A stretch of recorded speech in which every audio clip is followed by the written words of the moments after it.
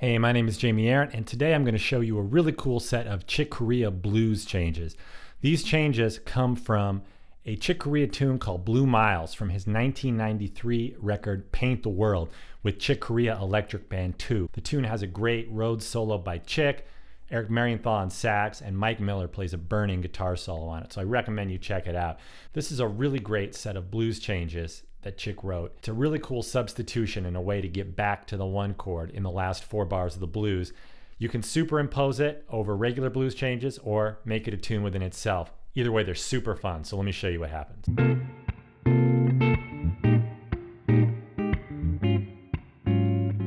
In a standard 12-bar blues, we'd go to the 5 chord in bar 9, 4 chord in bar 10, 1 chord in bar 11, and the 5 chord again in bar 12, which takes us back home, back to the top of the form. But here's what Chick does in this tune.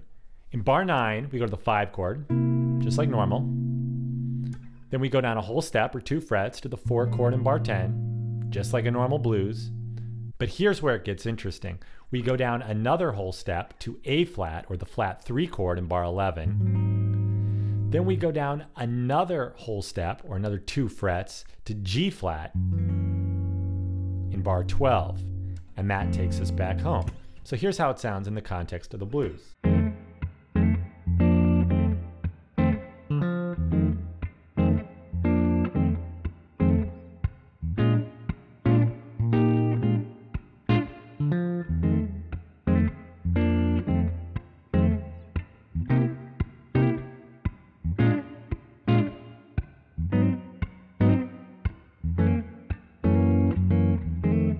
So our ear goes on this cool little journey where everything moves down in whole steps.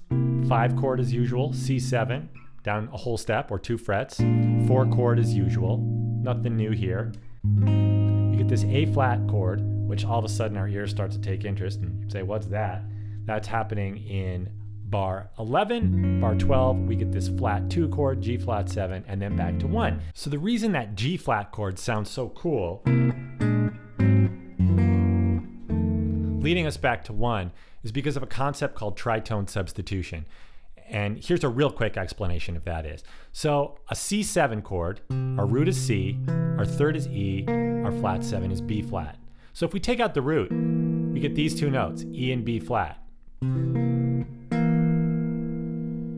The E is the third of C, the B flat is the flatted 7. Now if we play a G flat 7 chord, and we take out the root, we have those same 2 notes, but now the E is the flat 7 of G flat, and the B flat is the third. So if we just have the thirds and sevenths and the root, C7, G flat 7, those 2 chords are related, and using something called tritone substitution, you can substitute any dominant chord for another dominant chord, a flatted 5th, or a tritone away. C7 to F, G flat 7 to F. They're pretty much interchangeable. So then to enhance this progression even further and make it sound very Chick Corea and of the era that this music came from, we're going to take these dominant 7 chords, descending in whole steps in the blues, and make them sus13 chords. So here's our C sus13, C, B flat, F, and A natural, the root, the flatted 7, the 4th, the suspended note, and the 13. A. Then we'll take that down a whole step. There's B flat sus 13, A flat sus 13, G flat sus 13, just back into F7 or F13. So here's how that sounds in the blues.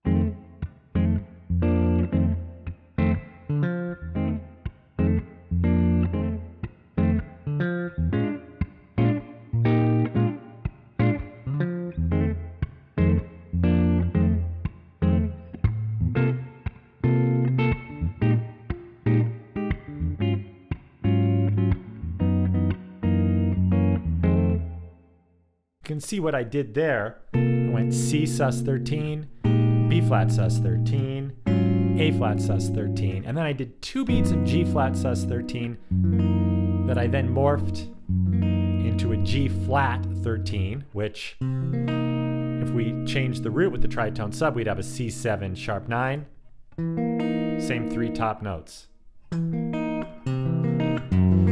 So I just did a little switch from the sus13 to a regular 13, and then I just slide that regular 13 to F13.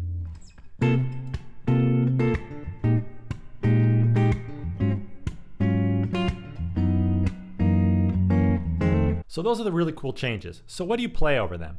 Well, one option is to play the Mixolydian scale through each of those chords. So you'd play C Mixolydian over the C7 or the C sus, B flat Mixolydian, A flat Mixolydian, G flat Mixolydian, and then F Mixolydian over the F. That sounds like this.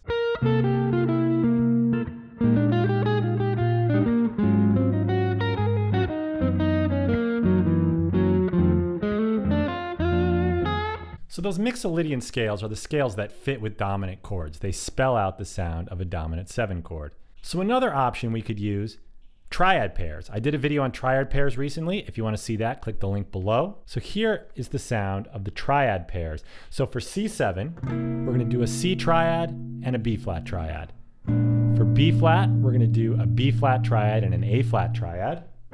For A flat, we'll do an A flat triad and a G flat triad. And for G flat, we'll do a G flat triad and an E triad. Sounds something like this. And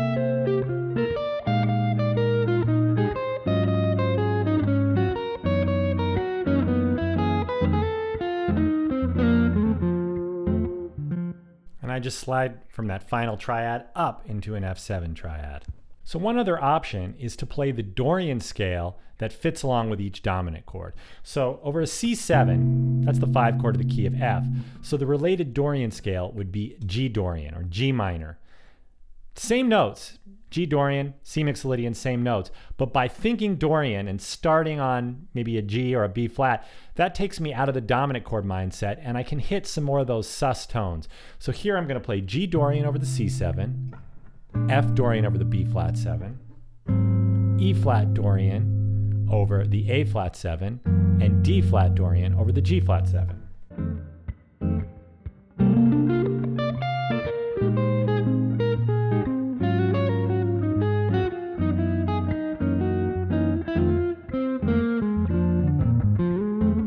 Thank you for watching this video, a tribute to the late great Chick Corea. Chick's a big inspiration. I hope you got something out of this lesson. You can take these changes and superimpose them over a typical blues. You can play these lines over a normal 1-4-5 blues and imply the sound, or you can play a blues with these changes. Either way, I think they're a lot of fun and I hope you enjoyed it. Please like this video, comment below, and subscribe. I put out lesson videos every week, so you don't want to miss any. Thanks for watching.